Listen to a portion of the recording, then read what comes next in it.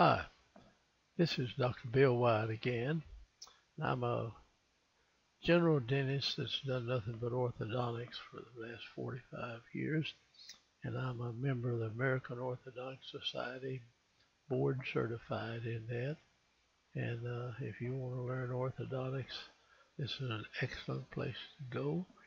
And we have some excellent teachers, and you have board certification, and if you work up and learn enough orthodontics to pass the boards of the American Orthodontic Society, you will certainly know how to do orthodontics. So anyway, drop that. I'm going to talk about causing TMJ problems uh, through orthodontics. You know, orthodontics can cause it, regular dentistry can cause it, all kind of things can cause TMJ problems. Just pushing your jaw backwards anyway can cause it on somebody that's got a weak joint.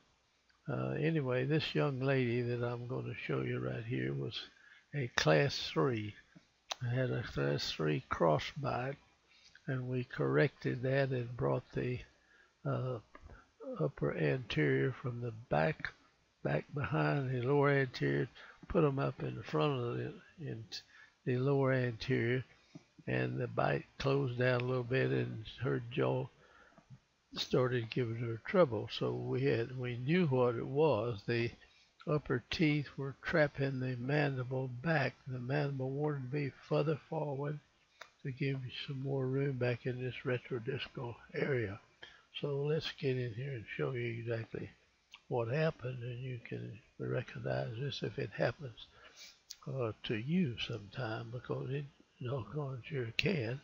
And orthodontics does have an effect on the temporal mandibular joint, so don't let anybody tell you that it doesn't. It doggone sure does, and it can cause a lot of problems. So can general dentistry, so can crowns, and anything that pushes your jaw backwards can create that. All right, here's this young lady. She's got a pretty normal looking face. You don't recognize the jaw sticking out that much. When you look at it here, you pick up just a little bit of forward positioning of the chin, but not all that much. But when you look at her smile, you can kind of see it there for sure. But when you look at her teeth, you can really see it.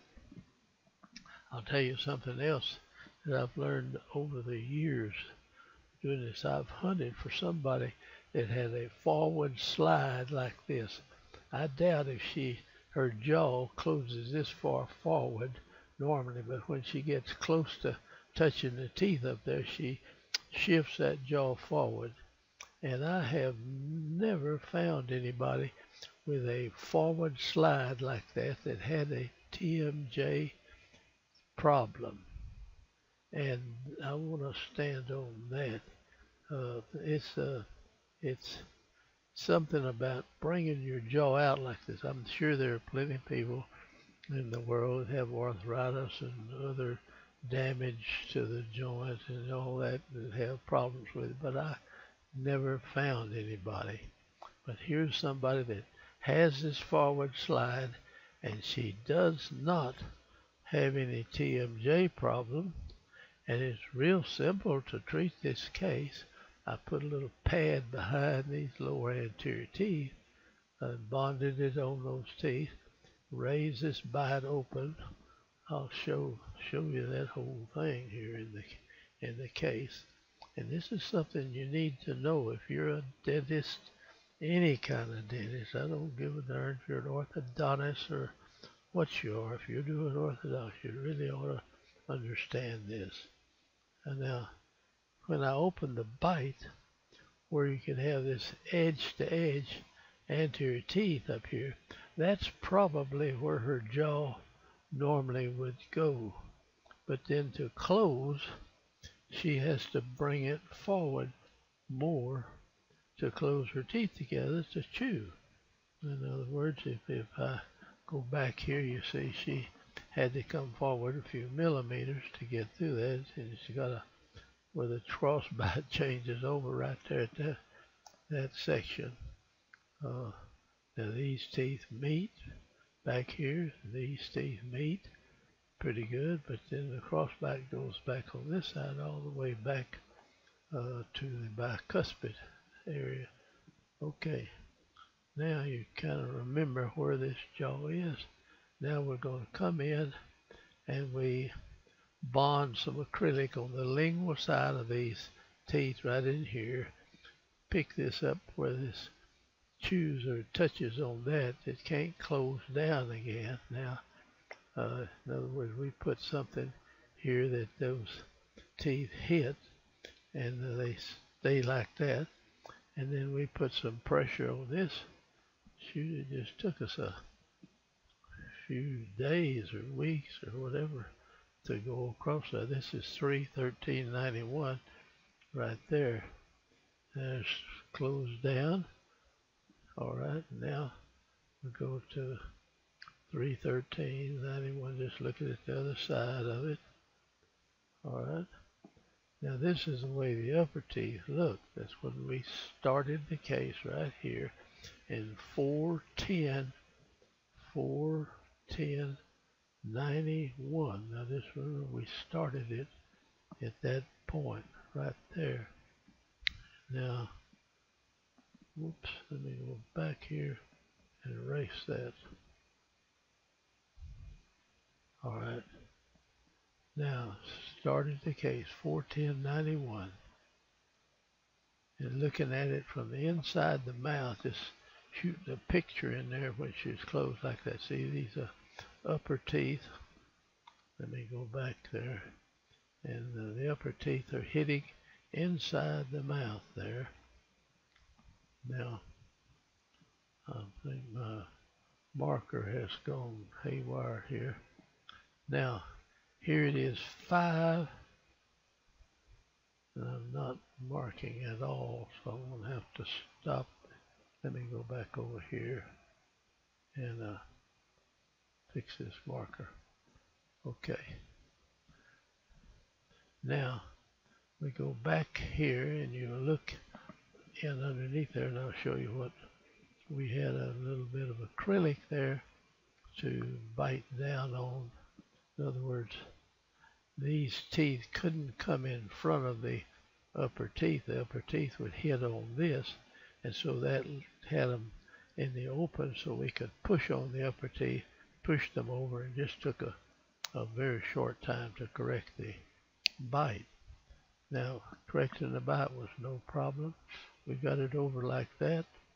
Now the TMJ deal came about. So what we had to do, we had to advance the maxilla. The maxilla had to come forward enough so that the lower jaw could close like it had been closing. So we had to advance that. So we maybe did a little stripping of these teeth and close them up a little bit, and then we spread these out, and I made some spaces between the laterals and set the teeth up like that. And so you had to advance the maxilla enough so that the mandible could go back like it was comfortable. That was a problem. Now a lot of people don't understand that. So anyway, you can run into a TMJ problem doing orthodontics, and that's what I want you to know.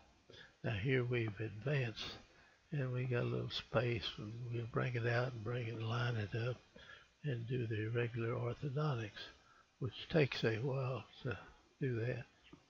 Now we put a midline elastic and pull it back over and line it up. Okay. So here we go, going through it. We got it settled down where it could be in a class 1 relationship and not have any TMJ problem. We had no space, or else we stripped some of the lower anterior to reduce it so we could slide the jaw a little further forward without having to jump the bite, you see. All right, here's the young lady later on, and I'm going to go through her x-rays.